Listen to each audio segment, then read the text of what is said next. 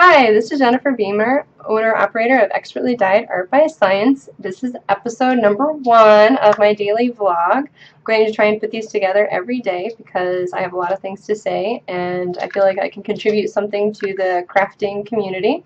Also, I live in Seoul, Korea, which is actually really neat, and I know a lot of you are really interested to see what it's like living here and crafting, living in Seoul, putting that together. It's been quite an experience for me trying to find things to craft with, actually. So I thought I would, talk about that too. Also, I am hearing you with all of the requests and comments for new videos. I've actually been sick with a cold, so for 5 days I couldn't talk because I was coughing so much that my throat and my tongue were swollen.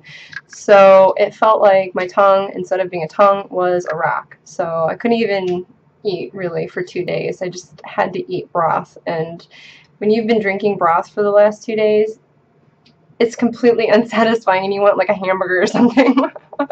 So my voice is back to normal, thank goodness. So I'm going to start working on these videos now. The first of which I'm going to start with is the Learn to Spin videos. This is a drop spindle. This is actually the first spindle that I bought. I bought it at my local yarn shop. The lady who owned the shop didn't do any spinning and didn't even sell drop spindles, but she happened to have this one because she had a seminar several months before that, and either someone left this or there were extras, so I ended up buying this from her for like $5. If you're first learning to spin, more than likely you're going to be spinning with one of these, or sometimes you'll get like a drop spindle made with a couple of CDs, like, CD-ROM, right?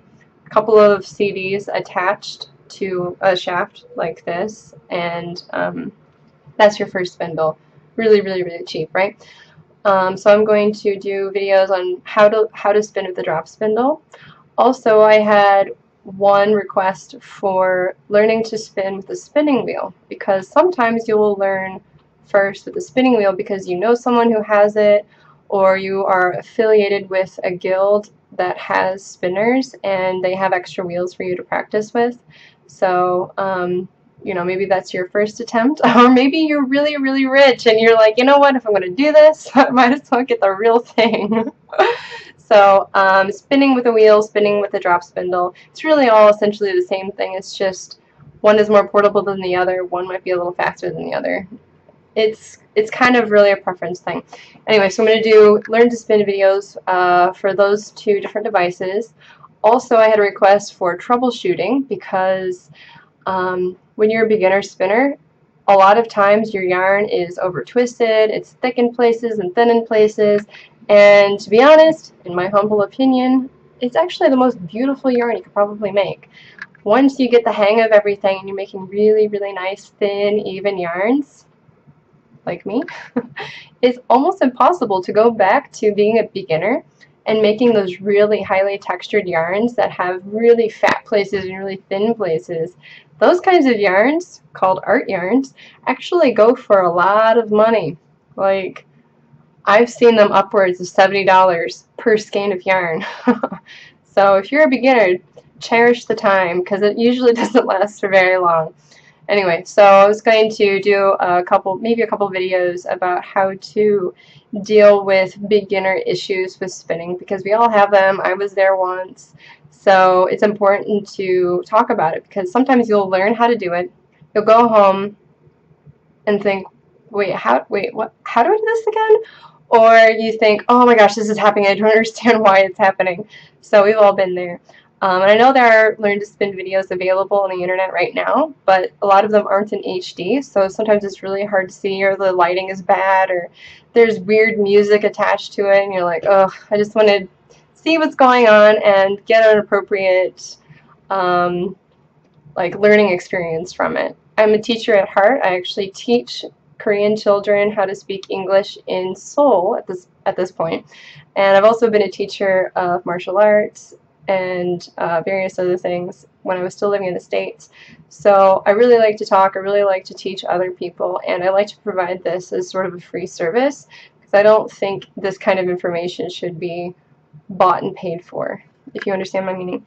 Anyway, so yes, I am listening to your comments and requests. I also had a comment for hand sewing videos. So I do know how to use a sewing machine, and I do know how to hand sew. I'm not terrible at it. I'm not very good at it. I'm kind of in the middle. But I definitely do know enough to be able to put together a couple of videos for useful things like sewing on a button, because there are men out there that still don't know how to sew a button and oftentimes aren't living with their mothers. They don't have girlfriends or wives, and it looks pretty hokey if you're wearing a button-up t-shirt or business shirt or something and you have a button missing, like right here, right? No, you do not want to have a missing button, so I'll show you how really easy that is. So the sewing videos that I'll be posting will all be done by hand, because not everyone has access to a sewing machine, and they're actually kind of expensive. So I will get those started as well, hopefully this week, maybe start of next week. I have to go get some needles and thread. I don't have any here yet. I have a dress I need to fix and a shirt I need to fix, so I'll get to it, I promise. Anyway, and then the last thing I wanted to comment about was there are a lot of videos on the internet for spinning silk hankies, and these are some hankies that I dyed before leaving the United States. I'm also a professional dyer. This was me trying to get rid of some extra dye, and I had these lovely silk hankies hanging around, so I'm like, you know what? Perfect color for this. And this is me getting started on the video. Oh, it stuck to my finger. Silk sticks to everything. If you have like a little hangnail or a piece of skin or rough skin, it's going to stick to you. Anyway, so I'm going to show also a video how to do this. I actually prefer to spin silk on a drop spindle, and I'm not sure why. I just prefer it. Anyway, so I think that will conclude this video. If you liked it, please subscribe, like the video, comment below. If you have any questions or suggestions, please shoot me an email. I'll have that in the description bar below. If you want, please follow me on Twitter.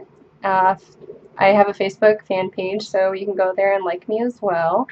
I have an Etsy site, and I'm hopefully going to get that set up maybe this week, maybe next week.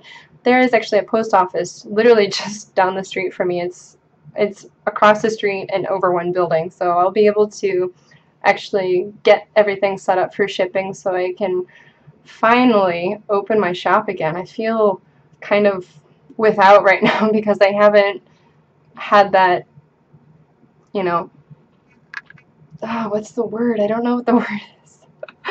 Whatever, it's not important. I feel like I just need to have my shop open again. I don't feel completely together right now. It's been a couple of months living in Korea, and I don't know if you've ever uprooted from one country and just moved randomly to the other side of the world and lived in a country where you don't speak the language. I can read Korean. I can't really speak it that well. I don't have enough vocabulary or grammar to do much. My husband does.